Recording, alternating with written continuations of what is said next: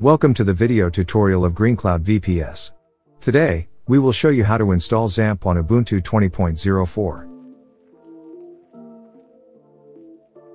The XAMPP server is not included in the Ubuntu repositories, so you need to download it. The link download we will put in the video description.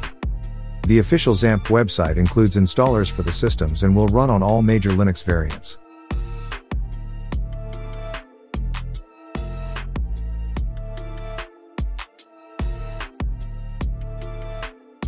Now, open the terminal, move to the XAMPP download folder, and assign permission using chmod in the command.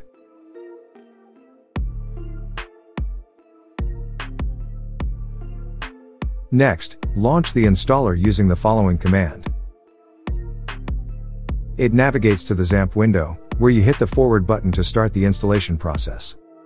After confirming the installation directory, press the forward button to continue.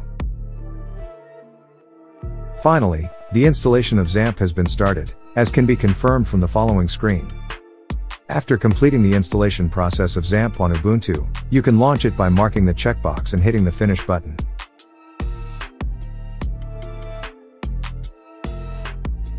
On the XAMPP control panel, click Manage Servers.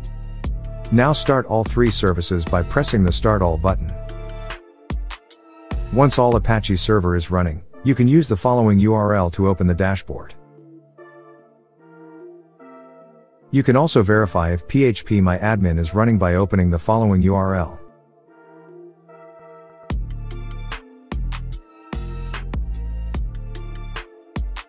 To set a password, run the following command.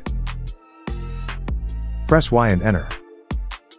Then enter a new password and re-enter this password again to confirm. To start XAMPP, execute the following command. To stop XAMPP, run the following command.